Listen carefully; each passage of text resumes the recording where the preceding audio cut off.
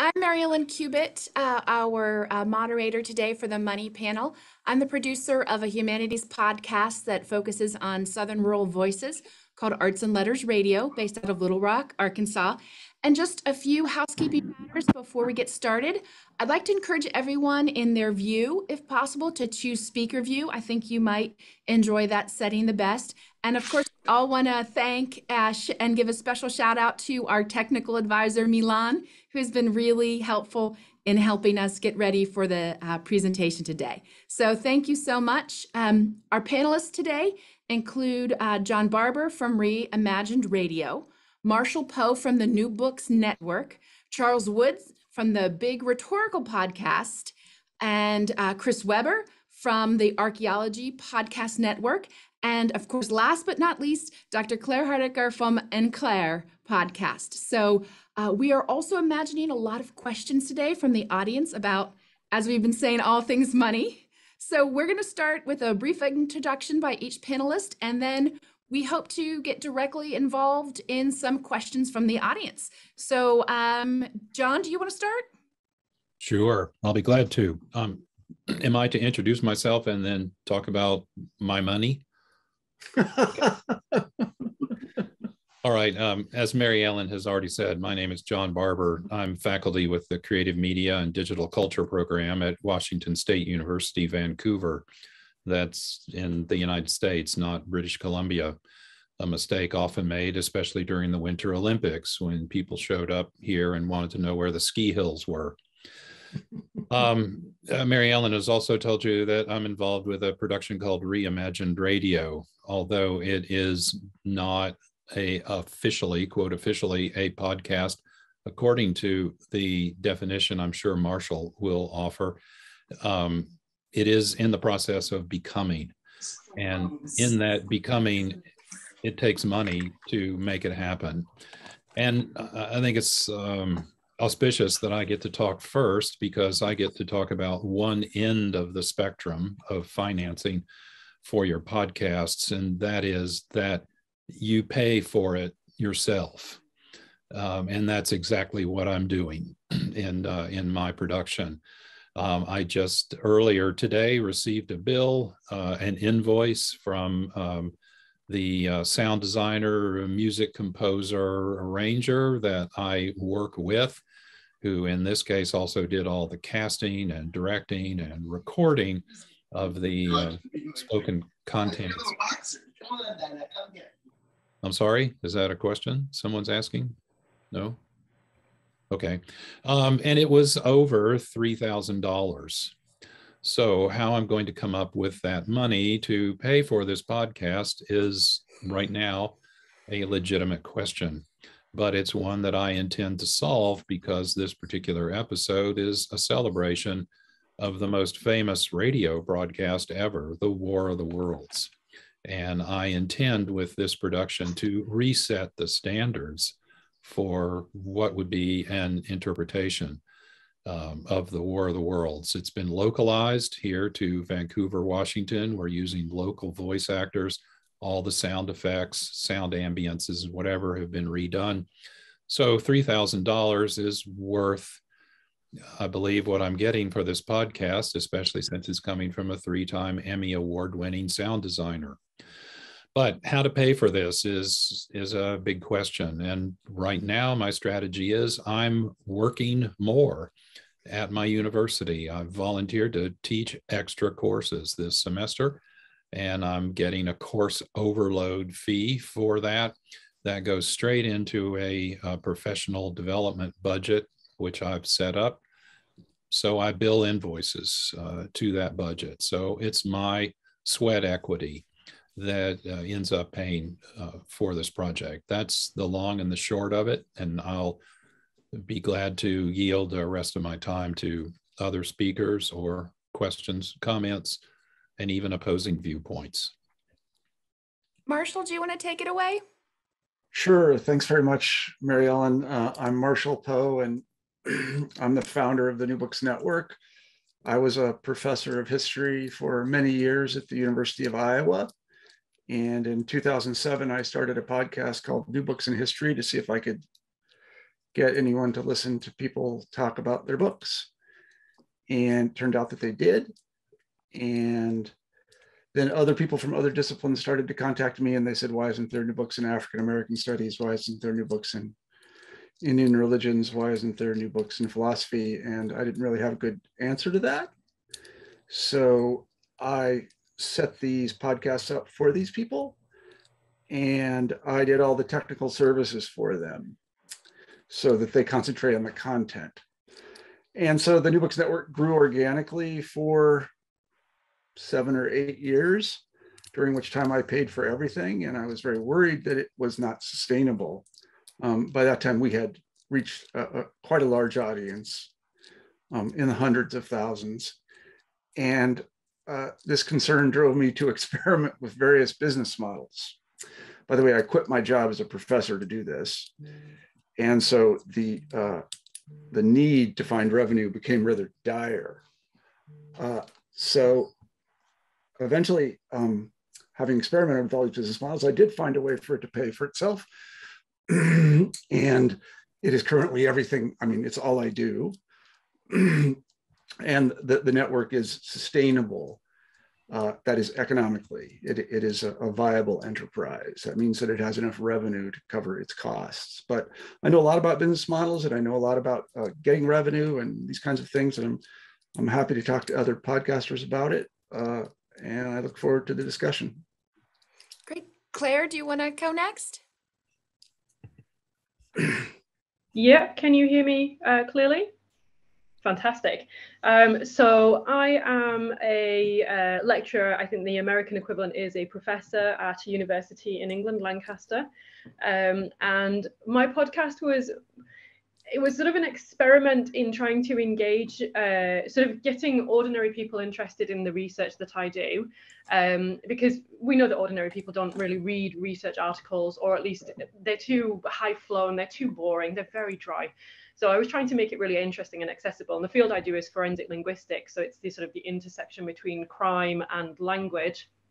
So it became sort of this archive casebook of, you know, did Shakespeare really write Shakespeare? Was this a forced confession? Is this text message a threat, and what have you? And because it was effectively an experiment, the budget, my relationship with money has consistently been that there isn't any. So it's been like, how tiny of a budget can you produce a podcast on? How much can you do yourself? What do you really have to outsource that you just can't get away with trying to do yourself? Where can you cut corners? Are there bits of the research process or the editing process that someone else can undertake if you've got a full-time job on the side as well? Is there anything that you can outsource, even to someone who's not necessarily a specialist? Things like putting the content onto the blog or writing up transcripts. So most of my relationship with money has been how to make your expenditure as tiny as possible. And I haven't in any way tried to turn it into an income model, because that wasn't really my point when I started this. So the way that I approach the whole thing is, can you really minimize the outlay? And if you want sort of the advice, the expertise on turning it into an actual income business, then I'm sure other people on this panel are probably much better to ask. So that's my perspective. Charles. I should have my Zoom figured out after, you know, a year and a half of this, but here we are. My name is Charles Wood. I'm a teaching assistant professor at East Carolina University in Greenville, North Carolina. And in 2018, I incorporated a nonprofit organization to raise money for my podcast called the Big Rhetorical Podcast. And I started that podcast to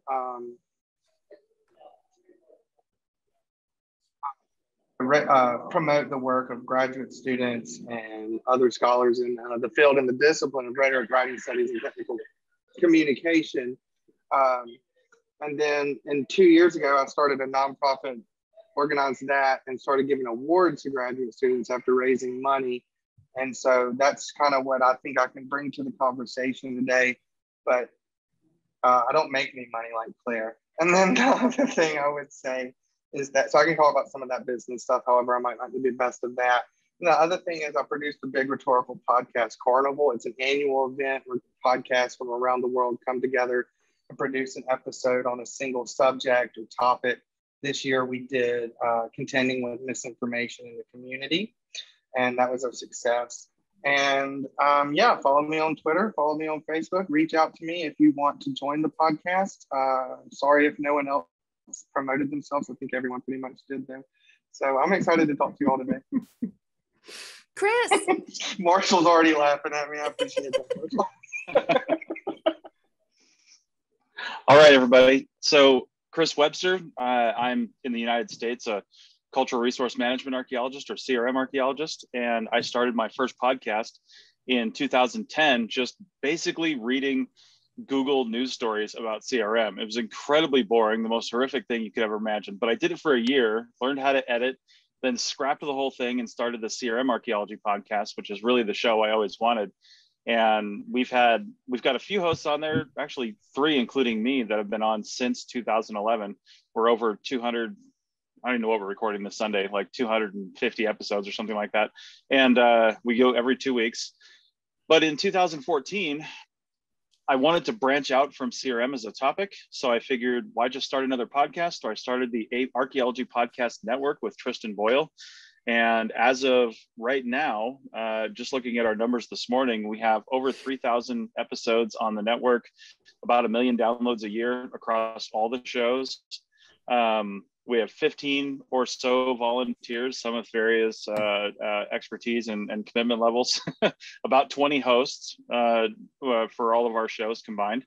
And we have an advertising manager who works on commission. So this is largely volunteer run. And we do make some money through a membership system that we have, and we make some money through advertising, and then very little money through like spag sales through a TeePublic store. So that's how we're bringing in money, and we're, not totally monetized, not totally paying for everything, because I'm one of the sole editors, one of the primary editors, but I now have 3 other volunteer editors that are helping on specific shows. So it's taking some of the editing away, because it's about 30 to 40 hours, I guess, a week of editing for all the shows on the network. And we are pushing through. And in fact, if we have time later, I might mention this, but we figured, hey, we're not quite there yet. We're coming up on 7 years. Why don't we start a new company over the top of the APN to include all kinds of podcasting, editing, and production services, which I also do on the side through my other company, Chris Webster Productions, for other clients that aren't archaeology. But we're rolling all that into a big cultural media group where we're going to do all kinds of things, including other podcast networks. So I figure we have no money now, we may as well do more with no money later. So there you go. Okay, so we kind of divided up some topics that as a panel we can all talk about. One, of course, is production costs. This would include startup costs, equipment costs, production, editing, mixing costs, music licensing, as was already mentioned, platform hosting fees, transcription, website hosting, archiving, etc. So all of that involves money that you need to produce a podcast. We could also, of course, talk about monetizing, which some of us are new to or thinking about or maybe experts in. So we could think of commercials, or on the nonprofit side or public radio side, underwriting, patrons, listener support, and so forth. Of course, we can talk about grant funding on a state, local, federal, or private foundation level.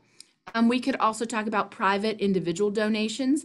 And then, of course, we could talk about the nonprofit versus for-profit model that different panelists have all engaged in. So we're here to take it away with questions. And Marshall, do you want to start off while we wait for some of our audience to start posting questions? Do you want to talk a little bit about monetizing, kind of maybe a little model there? Sure. As I said, the New Books Network has been around since 2007. And as I said, I've experimented with lots of different monetization schemes. We had donations at one time. I tried very hard to get alliances or deals with universities and colleges, because our mission is public education, so it makes sense for them to help fund us. These were by and large tremendously unsuccessful. I kept working on the New Books Network and had day jobs and so on and so forth. And the network grew to a very significant scale. Currently, we have over 600 hosts and we've published 12,500 episodes. Wow. And we publish 75 new ones every week. And we do about 2.6 million downloads a month. And the only way that the New Books Network works is advertising, essentially.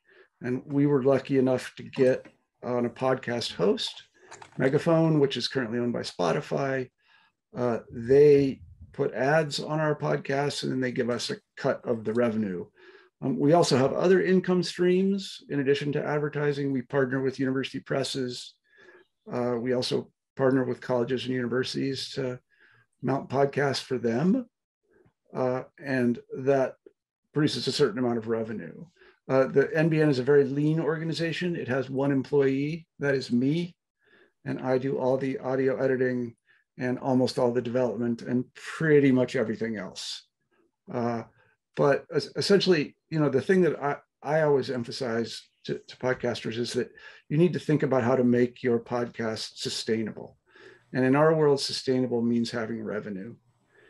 And this is a very serious consideration because the internet is full of really great podcasts that are no longer operating.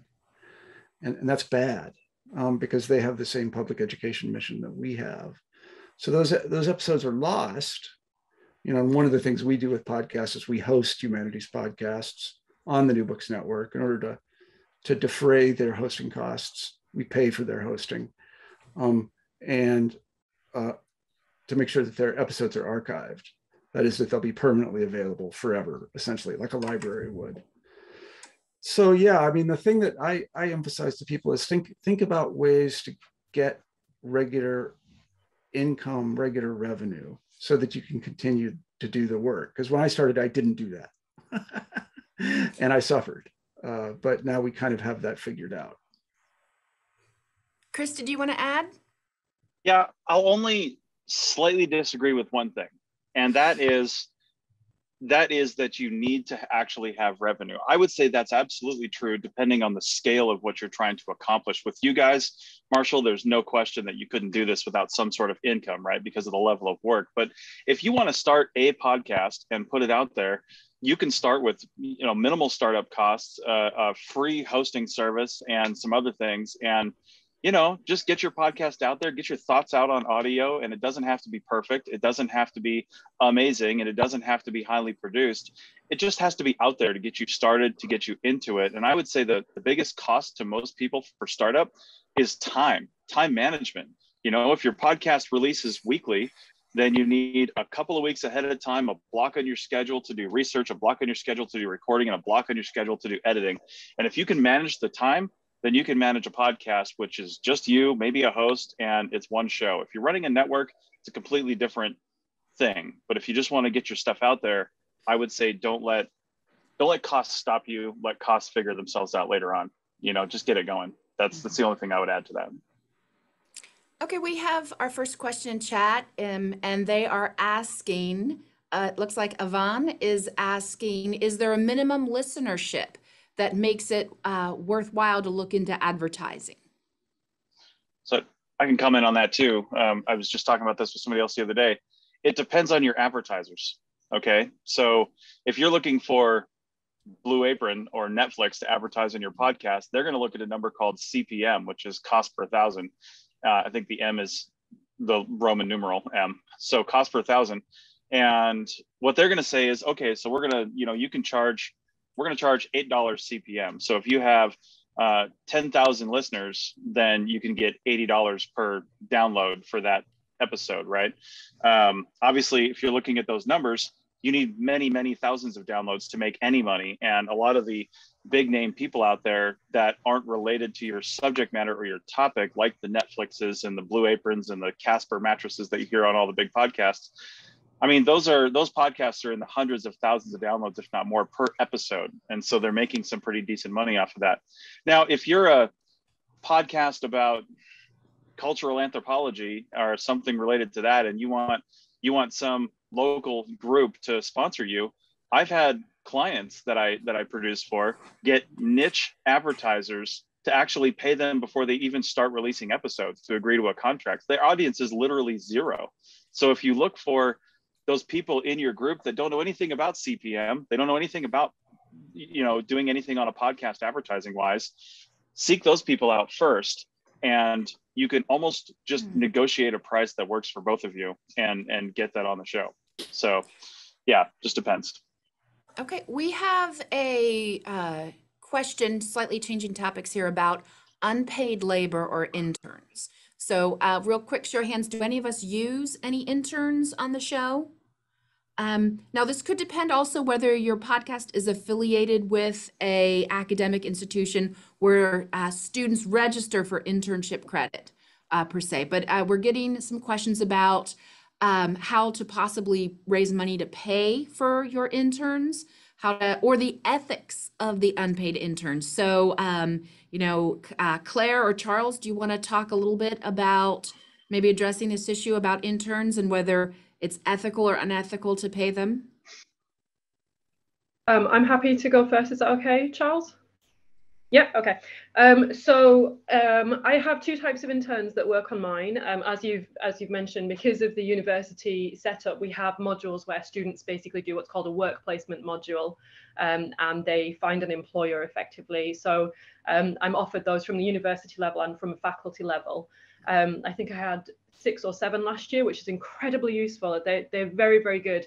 The way that I kind of view this in my head is they are effectively getting university credit. They're getting module credit. They get something back from this. When it comes to, for instance, sort of the more external internships that I do have an absolute minimum that they have to receive payment, and there has to be something in it for them, and it's monetary.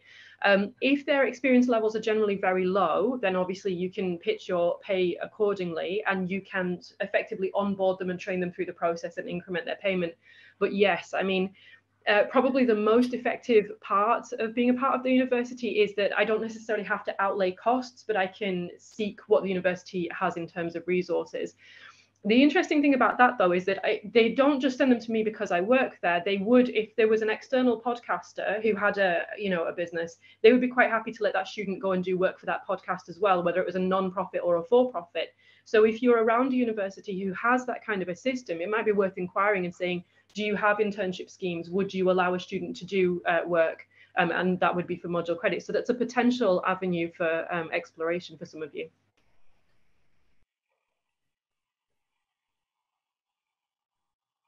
Charles?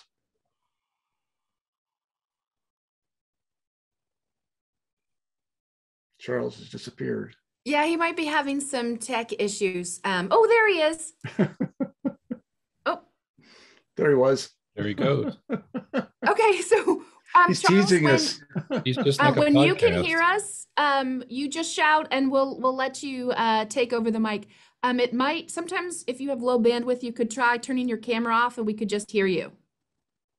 This is very much podcasting, by the way. Can you hear me now? Yeah, I can hear you. Oh, I'm speaking over someone now. My internet is not good, so that's why I keep keeping my video off. Sorry. So we're talking about interns, Charles. Student interns or general interns?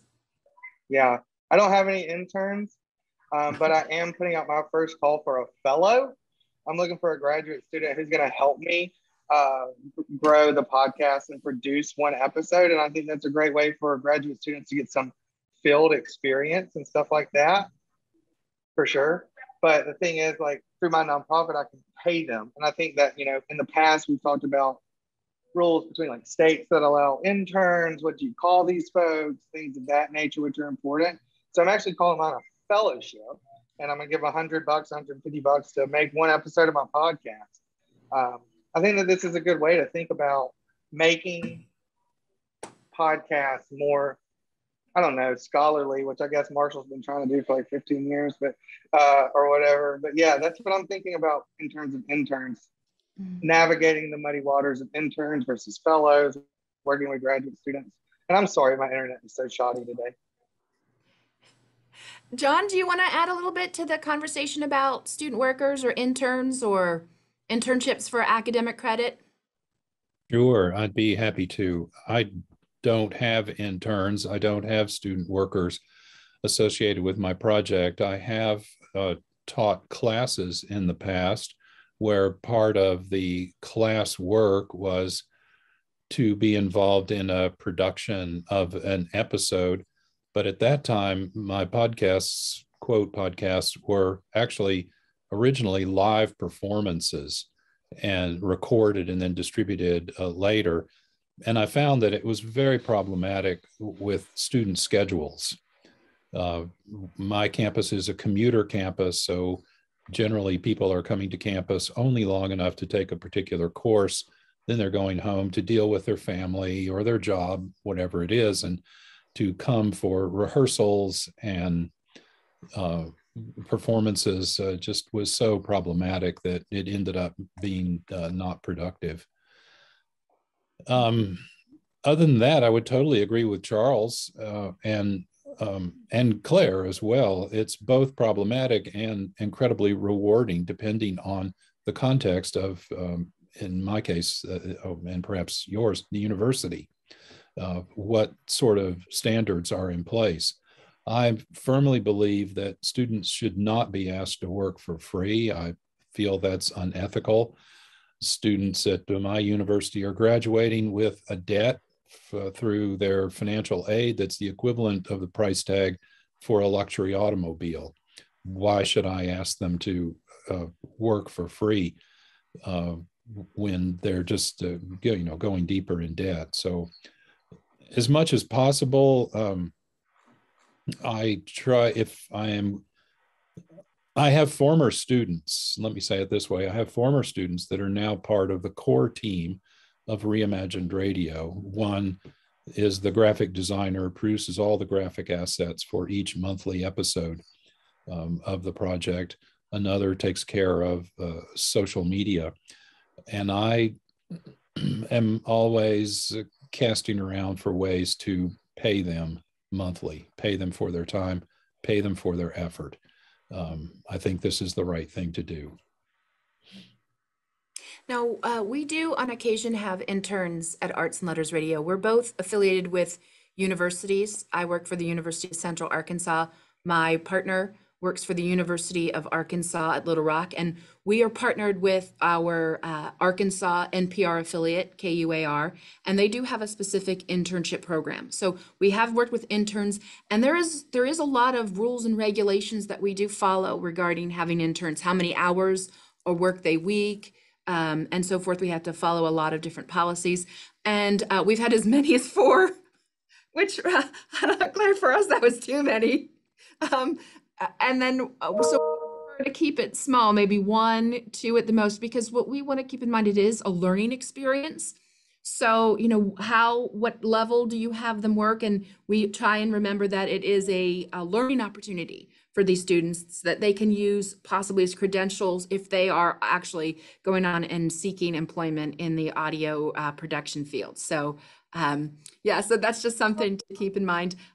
We did get a question. Claire has something she'd like to say. Oh, Claire, please pop in. Sorry, I should have probably used the proper hand up thing.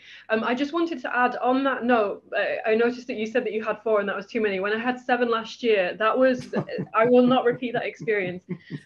So probably the valuable thing to add is that if you do take on interns, as you've noted, it should genuinely be a valuable learning experience for them. And so in a way, it is in fact a lot of work for you too, because yes, you might get great research out of them, but then you need to tell them, well, how are you going to turn this into, in my case, like a proper archived case that can turn into a narrative? So it shouldn't just be, they spend 40 hours or whatever their contract is just editing audio. It should be like a 2-way process, hopefully. Because otherwise, if you're taking on an intern with the expectation that you're getting a complete audio engineer, you're going to be very disappointed. So it's just sort of having the right expectation for what you're going to get for, from an intern effectively. That was it. We have a couple good points in chat. One is, yes, when we have an intern at the bottom of that episode webpage, we do list the intern's name as a production assistant or a production intern. And one thing to keep in mind, we will add in the cost of paying interns into our grant applications. The program that I work on is all funded by grants. So we work with the National Endowment for the Humanities and then the Regional Arkansas Humanities Council for funding each year. So we apply for grants pretty consistently through different pockets of federal and state funding. So we write those into the grant application itself. So just something to think about if you're thinking of working on a grant, think of adding that paid student internship in there. We did get a question about Patron. Has anyone used Patron as a niche listener funding opportunity? We have not. So I have set up Patreon accounts. We ended up going with actually our, the APN is built on a Squarespace website, and there's a company called MemberSpace that basically will lay on top of a Squarespace website and help you create a membership system and lock certain pages down for members only. We ended up going that route only because it seemed more affordable. Their pricing structure was more based on jumping up levels, kind of like MailChimp does, whereas Patreon was taking a cut of every single donation. But that being said, my biggest comment here is if you have any sort of membership-based service, no matter how you're doing it, don't overcommit on what you're offering. Because I see so many podcasts out there, they're like, oh, at X number of dollars a month, we'll send you a personalized written letter every month. And what happens if you get 1,000 people at that level? Like, that's all you're going to be doing. So you have to think positively and think scalability, and don't mail people things. Don't commit to things like that. Don't even say, we'll mention you in every podcast, because again, you need to think scalability. You might want to thank your new patrons that week or something like that. That's a smaller number. But when we had 3 different levels on the APN, where I was sending people at the annual highest level this whole swag package, and I ended up getting people from Canada and Australia all the time, and it cost me like $100 to mail them a package of $50 worth of stuff on their $180 membership. So it's just don't overcommit on the stuff that you're going to send people. We ended up coming down to, I think we're at $7.99 a month, and we're expanding all these services in January. But guess what? We are not increasing our prices. We are offering way more live events, way more back catalog stuff, way more things for our members. But we're going on kind of the Netflix model. If they can be $1 billion company at $8 a month, I feel like I'll take a fraction of that at $8 a month and just count on building our listenership and our subscriber base. So yeah, just don't overcommit on hard things to send them. A new good question came up in chat about grant writing and funding. Is there specific grants for podcasting? I don't know of any. So the question follow-up, is it a general humanities grant? So yes, we apply for public humanities grant work on our state and federal level. I will tell you, there's a lot of work involved. It's like any federal or state related grant application. Give yourself a good 6 weeks before it's due. That's just a little tip there. But we have been fortunate here at Arts and Letters Radio to build a partnership with our regional humanities council. So they have been funding us for several years now, and we have a wonderful exchange and partnership with them on bringing especially Southern rural humanities work to a broad audience, which is a gap that we feel exists in a lot of public radio, broadcast, and podcasting. So that's kind of our little niche. We look at capitalizing on rural voices. You can also, of course, look at various foundations that fund public media, journalism. There's a lot of funding available for certain projects in journalism or nonfiction podcasting that follows certain journalistic principles and ethics. So there is funding also available in that niche. So anyone else have grant suggestions or some search suggestions? Of course, CPB is also one too. CPB does offer programs. But again, many of those you have to be either a nonprofit or you have to be affiliated with a higher education institution. So just some things to think about for federal and state grant money. Those are the 2 key things. You either have to be your own 501c3 nonprofit, which is fairly easy to set up, or you need to be affiliated with an institution of higher learning. Anybody want to add to something about applying for grants? Has anyone else applied for grants or gotten funding through grant work? I had an opportunity in the past to receive a very small grant from my university that was discretionary funding from parents of students enrolled at the university. And this funding could be used for projects or performances or opportunities outside of the classroom and beyond the normal boundaries of what might be expected as the quote educational experience on a university campus. So I used it to pay for live performances to provide honorariums for the director and the actors associated with episodes of Reimagined Radio. That's totally particular to my university, but there may be similar offbeat funding opportunities that if you're associated with a university, you might inquire at the development or the alumni organization offices to see if there are any discretionary fundings that might be available for a project, which you would then need to argue will reach far more students or far more alums than normal channels might, and provide some interesting new way of communicating the university experience to people in all the lands, outside the gates of the university. If I could just follow up on something John said, one thing that has recently happened with us is that people have contacted me and asked whether, in association with applying for a more general humanities or social scientific grant, they can include a podcast component as the outreach part. Because many grants have these, you have to have some sort of outreach. And I've actually done these before. And so the commitment that we make to them is that if they do a project on X and they want to mount a podcast, then we will agree to publish that podcast on the New Books Network and then push it to our audience. And I think this is attractive to grant-giving bodies. I mean, the network itself is pretty well known. And so this, gives them a little bit of a leg up because they have an instant outreach component. And so I know for a fact that there's a grant going forward in political science that has this outreach component. So they're going to do some podcast episodes. We're going to edit them for them, and then we're going to mount it as a podcast on the New Books Network and then push it to our audience, which gives them good numbers they can report back to the grant giving body. Claire, briefly, you put in chat about the Linguistic Society kind of call for proposals. Do you want to talk a little bit about that kind of grant and that opportunity? Oh, I have to be honest. Mainly I know about that because the person who got the grant emailed me to say, goodness me, look what happened. And we were so excited.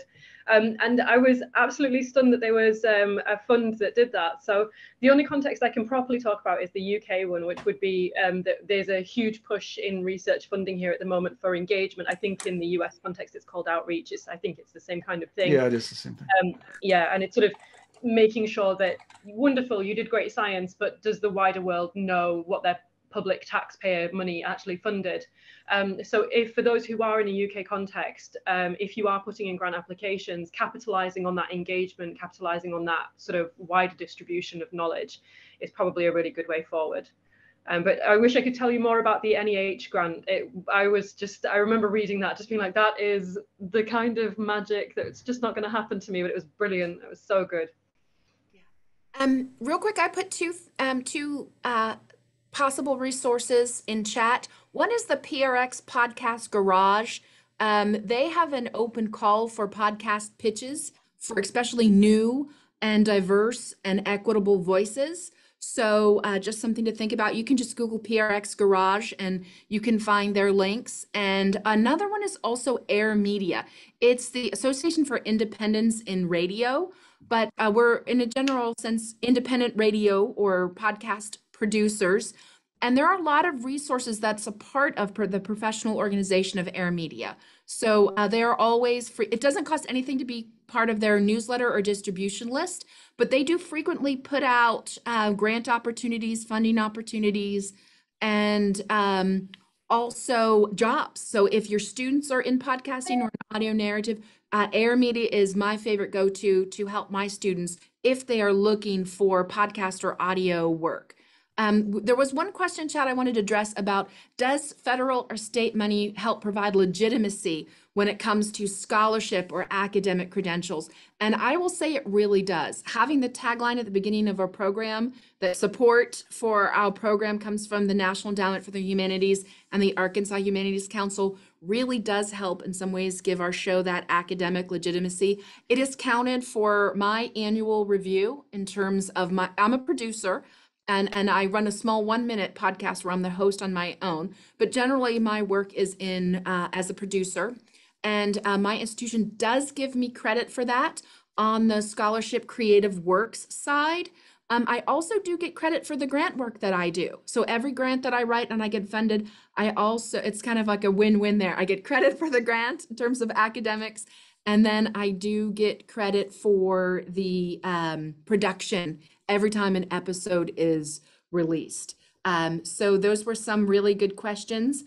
Someone also just put the chat for the PRX Podcast Garage. That is a really good resource. One thing we haven't talked much about is actual production cost. So maybe we could each talk about the average cost per season or per episode. Our program runs on a budget of about $15,000 a year.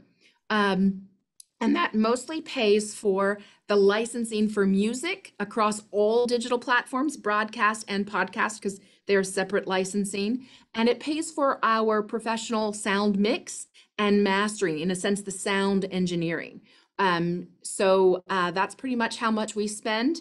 And again, we get that funding through grants, but could some of us maybe each talk a little bit about the average cost of what we spend? So per episode, we're spending between $800 and $1,200. And then again, that 15,000 plus per season. So maybe could some of you add what your production costs are? I know, John, you talked a little bit about that. Yes, I can't give you a per episode cost because frankly, it ranges wildly from episode to episode, depending on the production. For example, the upcoming episode, which will drop on the 18th of this month, The War of the Worlds, is a ground up reimagination of that radio drama. And included in the price that I'm paying for that production is the creation of new and original music, the creation of new and original sound effects, sound ambiances, sound design, post-production, as well as honorariums for the actors that were involved in the production. November's episode is just done, it's a tribute to Candy Matson, the best of the female detective series of the 40s and 50s. And I'm doing most of the production on that myself, using public domain materials, editing them into a story, and then speaking the host bits, and then just turning it over for post-production. So cost will be much less for that. So that's a lot just to say my costs are not stable. They're varied, and they depend on the production time, effort, and value associated with individual episodes. Chris?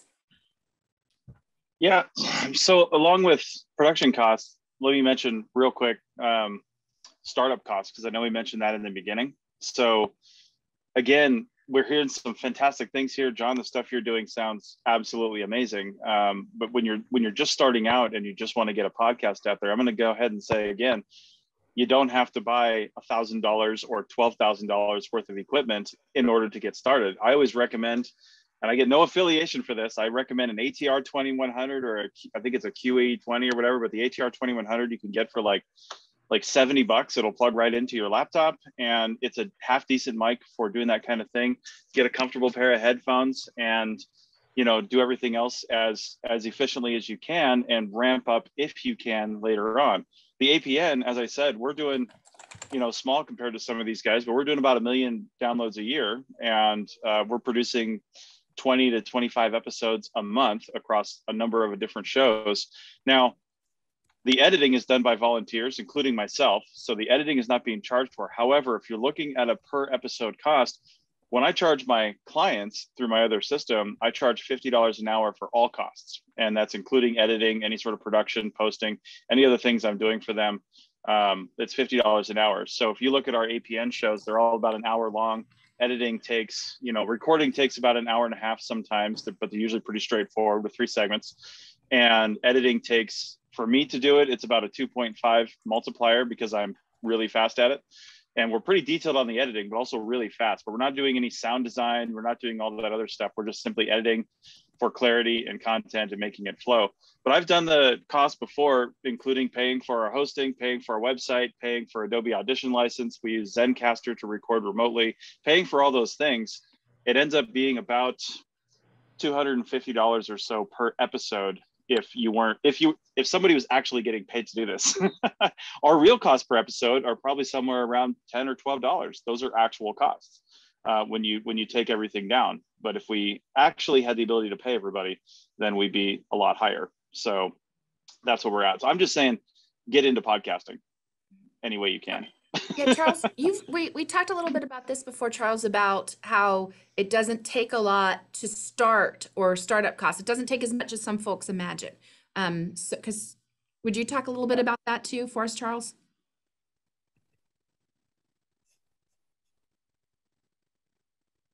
Charles can't hear you, I think.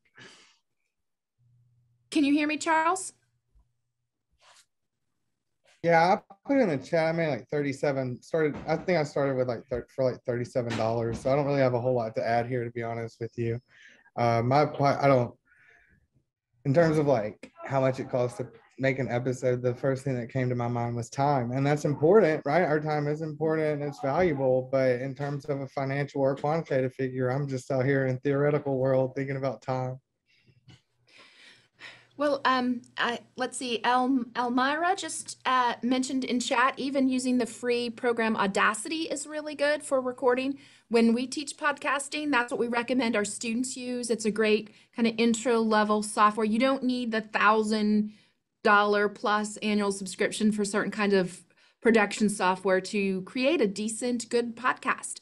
So that's just something to keep in mind. And 2, I guess, some, general startup costs can be as little as that 37 to about 2. We recommend to our students, if they want to start a podcast, it's about a $200 investment in terms of a decent mic, which is, anywhere between $60 and $100, to a good pair of headphones and the free Audacity program. And a lot of software platforms, like, they don't cost anything to upload your content to.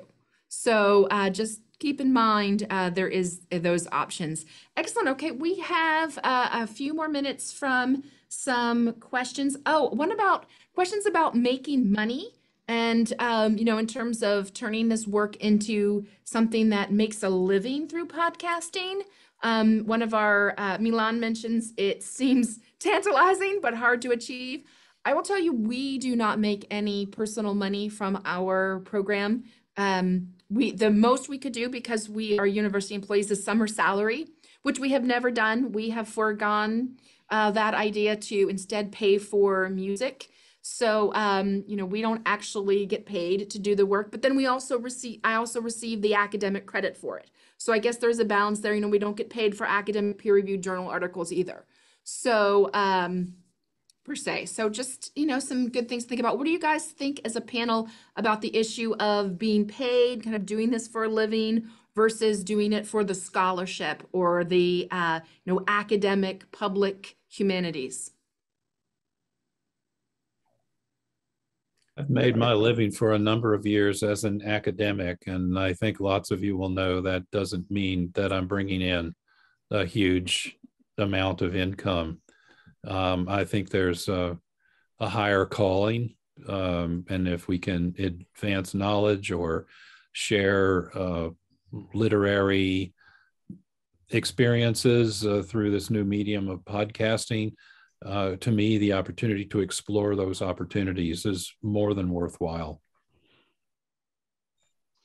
I don't think it's an either or proposition.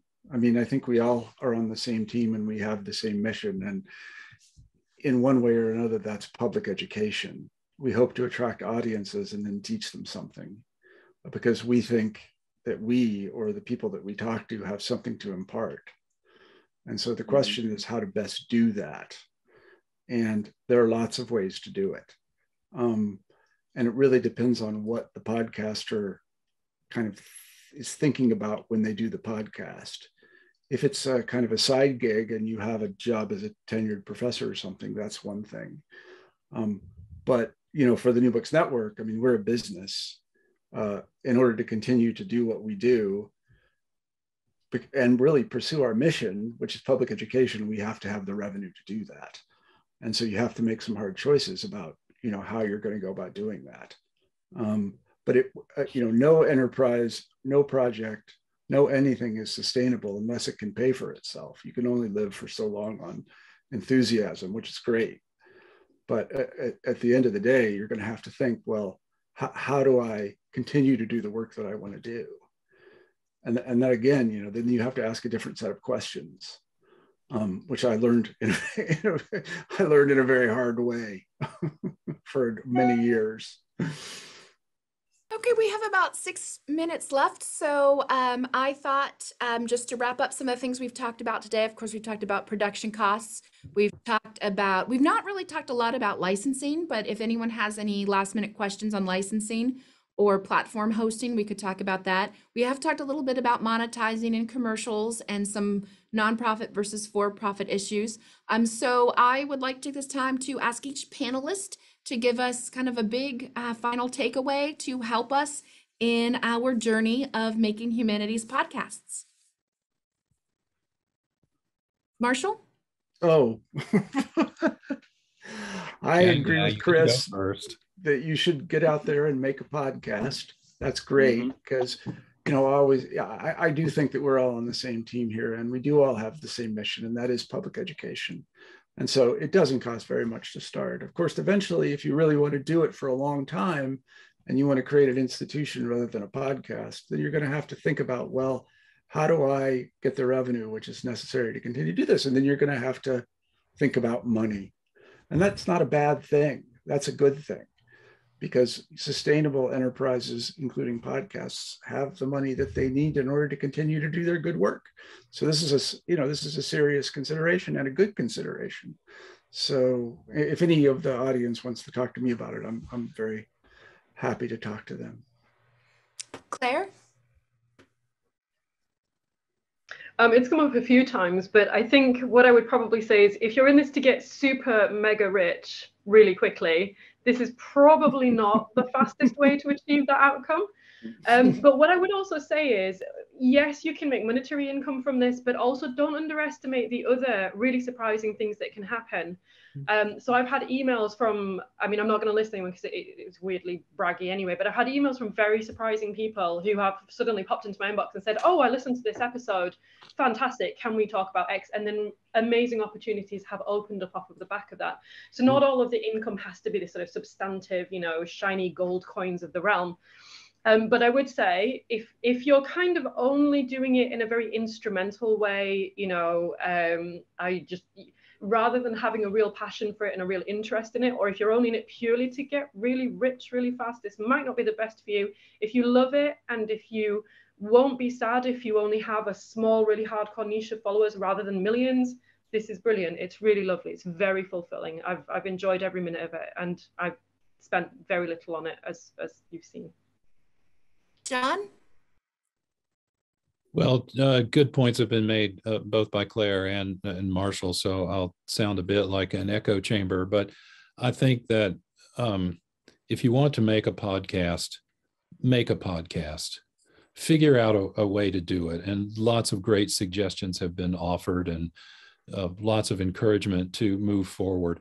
I very much like Claire's point that you never know what's going to happen. You make something, you put it out there, and you have no idea who's going to end up listening to it. I mean, I got a call from This American Life that wanted to talk about what I had done, totally out of the blue and very much surprised about it. So I realize it's one thing to say, make a podcast and put it out there when there's about 15 billion podcasts that are available for people to listen to. The question really is how do you make yours end up on the first page of search results? And we've talked about some efforts to do that. Well, that means you've got to keep working. And so podcasting, to me anyway, is never done. It's always a process of becoming. And you should always be working on and thinking about what's next. What am I going to do for the next episode? How am I going to move forward? And find a way to do it, despite the difficulties. I haven't had to sell the family silver yet. I have sold some other items that I felt like I had no longer any use for, and that those resources could be redistributed and reapplied toward my podcast. So, it's an innovative media. There are innovative approaches, and there should be innovative responses to the challenges of taking it on. And, Chris? so this has been a great. I'm sorry. Experience. No, I'm done. Sorry. Chris? Yeah. Real quick, all good points. I've got this background up because my yacht doesn't have a good background for, Zoom calls. So apologies for that. I wanted to show you guys, but anyway, just again, get started. Minimal gear. You don't even need a microphone. I mean, if you can get a microphone, but your content is going to win out overall. If you've got an idea, the biggest thing is fleshing out that idea. I think this would be a great podcast. Take your timer on your phone, set it for 3 minutes. And if you can't write down your first 10 episode ideas in 3 minutes, you need to think about it some more. Otherwise, you'll pod fade after 4 or 5 episodes, and it'll be all a waste of time. The other biggest piece of advice, put it on your calendar, all the pieces associated with it, and plan for an hour podcast, a good 5 to 6 hours of research, and everything else. So. Charles, close us out. Okay, I'll talk about something that's completely different, and that's the relationship between monetization and community. Okay, so like podcasters are a community, and I'm not gonna get on this like emo spill here, but like join the community, right? To find the different people doing this work. I know Marshall, I know John, Chris, Claire, and me now, right? Like get in there. And when you make your first episode, I think Chris gives really good advice in terms of like, make sure you have like 10 of them, right? Find the way to fill the gap. And I hate that language, but there's just no better way to say it. What are you going to contribute to the conversation, to the community that fills the gap and benefits the community? And then maybe that's one way that you could turn and get monetized. The other thing I'll say is to have better internet than I had today. So sorry about that. Oh, Marshall, Chris, John, Claire, Charles, thank you so much. Thank you, everyone who joined us today. We really appreciate it. Hopefully, we'll see you next year. All right. Thank Thanks, you all guys. very much. Thank Goodbye, you, Mary everyone. Ellen. Bye, Thank you. everybody. Thank Bye. Bye.